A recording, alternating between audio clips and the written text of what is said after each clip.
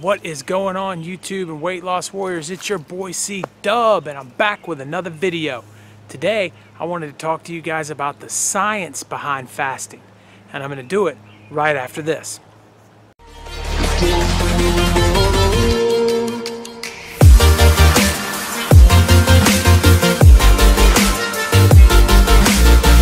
Hey guys, thanks for joining me. Earlier today I was watching a guy talk on YouTube about the science behind fasting, and he was just hammering out these studies are done on rats and whatever else, and he started talking about how he had come across this new article today, and how this new article basically debunked everything that's ever been said about intermittent fasting and all the science behind intermittent fasting. And he went on to say they studied, X number of people versus X number of people, and the calorie restricted people came out just the same as the intermittent fasting people. And this is yet again proof one more time that the intermittent fasters are crazy, and they're out there, disrupting the diet world for no reason. And he was just going on and on and on. And so I was waiting for him to tell what the name of the study was, and more importantly, link the study in the description, and he didn't do it. And so it kind of took me back, and I was like, you know what, man, I've seen it over and over and over again on both sides of the intermittent fasting regimen. I've seen the supporters and I've seen the guys that are totally against it both come up with the same kind of idea, that they're going to just say a bunch of things on YouTube and they're not going to back it up with hard science. And that's where the problem lies, guys. That's where the things where I tell you all the time, you can't believe something just because you hear it, and that people are selling you science and they're not really backing it up with any science. They're just saying the word science to you, and then they're expecting you to buy their product to change what you're doing, and it's really just to profit them, and in this case his channel and his system and his way of lifting and his way of exercising, and sell you into his 90-day program or whatever the case is. So I want you to be real careful, guys. Today I'm going to do my best to break down some of the science, but be real careful in understanding that there is not a lot of research on this topic, and it's something that neither side really wants to come out and straight say. We just don't know everything that we would like to know about intermittent fasting and time-restricted eating. There's been tons of studies done on rats, guys, so we're just going to talk about that briefly. In the rats, it's definitely showed better insulin resistance. It's definitely showed that their insulin resistance decreased, in other words. It's definitely showed their longevity were 3 times as long. It's shown that their brain function was better. It showed all kinds of crazy great benefits in rats. They also did studies in monkeys as well, and those studies have come back positive. The studies in people, on the other hand, are very small. And here's the problem with the studies in people.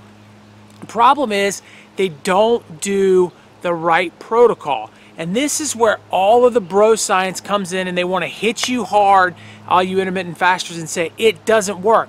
Don't intermittent fast. But what they're not telling you is most of the studies done were done after the 5-2 or alternate day fasting documentaries came out, and most of those studies, they did allow the people to eat on the 5 days. So in other words, on the 2 days. So in other words, you're supposed to be eating whatever you want for 5 and fasting for 2. Well, on those 2 days, they stick to what the guy did in the documentary, allowing you 500 calories. And you can eat it in any way, shape, fashion, or form you want. So those people can spread those 5 calories over, like, let's say, nuts, and eat them all day, or whatever it is they want to do. So they're not really fasting the same way that most of us are fasting. And so it has shown in studies that the 5-2 method, with 500 calories a day allowance on your 2 fasting days, doesn't lose any more weight than when you are just on a calorie restricted diet. So if we're eating the same amount of food and we're just reducing it over the course of a day, whether that be 6 meals or 3, and we take that and we compare it against taking 500 calories out on your 2 fast days and eating them, and then eating the rest of the week the same, there is no major differences. So that's been proven. There's enough science that backs that up, and every bro scientist guy that wants to throw that out into the intermittent fasting world is inherently correct on that. Here's the thing though, they've never done the study where the person fasting on those 2 days didn't eat at all. They've also never done a study that's really solid on a plan like OMAD, or really solid on a real alternate day fasting. The alternate day fasting plans they did, fast 1 day, they're allowed 500 calories. The next day they eat whatever they want. Fast 500, eat whatever they want. Those are the way that they've programmed these different scientific studies, which I don't even know many people at all, if anybody in our fasting community, that's really doing either one of those plans. That's not what it's really all about, and those 500 calories really can throw you off. But they have done a few studies, guys, and just recently there was one done there was a study done at the University of Alabama that took several groups of obese men, and I'm going to have this linked in the description below so you can see it with your own eyes. They took several different groups of obese men and they restricted their time of eating. In one large group they put together, they restricted their eating to 7 to 3. So an 8-hour window where they ate at 7 in the morning till 3 in the afternoon. And they took another group and allowed them to eat throughout the course of the day. They controlled what these people ate so that they weren't really in a calorie deficit, so that they could judge about equally across the board. So at the end of this study, they found that nobody lost any weight, which when you think about it, they're eating at maintenance, so your weight is not going to be significantly impacted in either group. But what they did find in this study was that the obese group of people did have better insulin sensitivity, which is huge, guys. We're talking about the thing that creates type 2 diabetes was lower. Their blood pressure was lower. Their cholesterol was lower. They also talked about having a better sense of clarity than when they started. So that group of people in that particular study in Alabama showed, the University of Alabama showed, that there are some benefits outside of weight loss, that intermittent fasting in a 16 to 8 protocol does help you. But I do want you to keep in mind one other thing. Their 16 to 8 protocol was from 7 in the morning to 3, when most people do it the other way around. Most people are going more like a noon to 6 or a 1 to 7, 2 to 8 kind of window. So they thought the circadian rhythm had a lot to do with it, and the best meal was the one at breakfast. Dr., I want to get her name right, Deborah Wexler, the Director of Disease and Center of Control, Associate Professor of Harvard Medicine, the School of Medicine, said that the circadian rhythm approach to an 8 to 10 hour eating window seems to be efficient. So guys, if you're eating in that 8 to 10 hour window, it seems to help your circadian rhythm. She did note, though, that they do not recommend eating past 6 o'clock at night, that it can mess up your sleep schedule and it can mess up your circadian rhythm. So that is one example of a study that was done on humans that supports maybe not the weight loss side of things, but it does support the fact that your insulin resistant, which we all know is a giant part of weight loss, goes down, and your type 2 diabetes rates will come down with that as well. Your heart disease drops, your cholesterol, so all of those good things that we're looking for. But the key is this, and this is what I want everybody to understand, and what I've been preaching since day one of this channel, and I want you to understand this when we talk about the science behind it. Most of the research to intermittent fasting comes from Jason Fung. It actually really does. He's done, or he's put data out more than anybody else. He wrote the book, The Obesity Code, in 2016.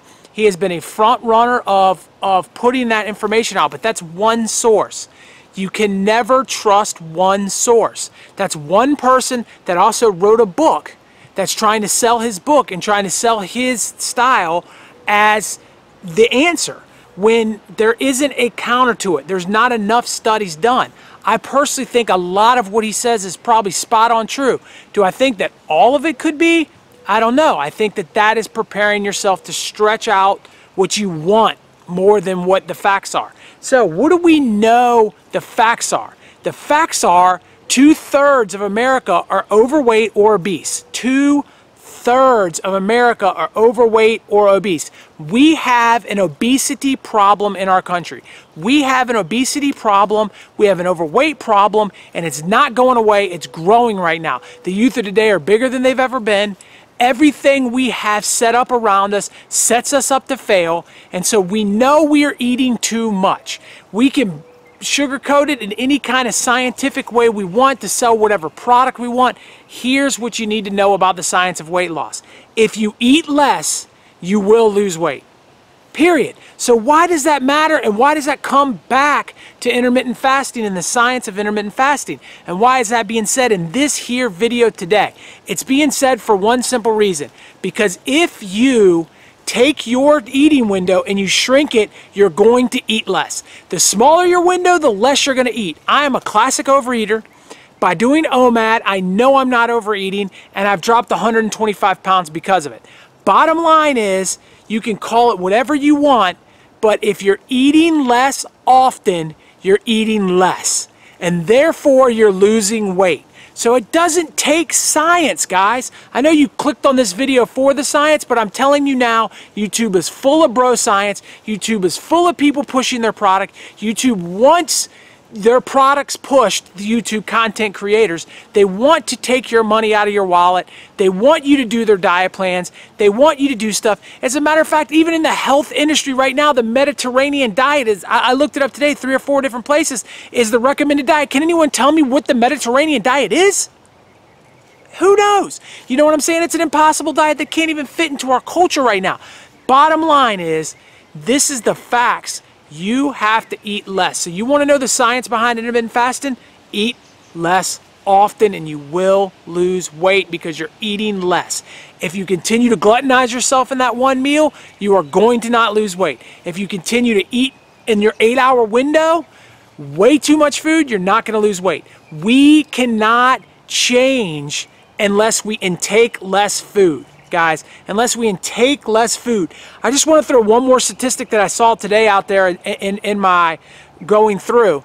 There are obesity and weight doctors that are the best of the best, supposedly in our country, say that we eat between 500 calories too much a day, which by the way is a pound of energy a week. We're eating over 500 calories a day. In obese people's cases, they're eating twice what they should eat in a day. An obese person's eating 2 times what they should eat in a day. Guys, you can't overeat. You can't overeat. Take that science. Take that science from me right now. You can't overeat. Science of intermittent fasting, stop doing it. All right, guys, I've held you long enough. I appreciate you guys. Keep growing this channel. Don't listen to the bro science. If they don't link the study down below, comment to them it's unacceptable. Say, hey, listen, you didn't tell us where your resource is. Because if they're not telling you where their resource is, they're lying to you. Bottom line, they heard it like the guy today was talking about a thing. He didn't even tell you the name of the study. Who does that? He didn't give you any information at all. So he heard it somewhere and he's telling you now. That doesn't work in the real world, guys. That's not real science. There isn't enough science on intermittent fasting, and that's not going to change for a bunch of years, guys. They're just now starting to get into it. These studies take a year, 2 years, 3 years to publish and make happen, and then they've got to research and they've got to do. It's going to be a long time before we really know what happens with intermittent fasting. But we do know this: eat less. So let's start there. I'll catch you on the next one. Peace.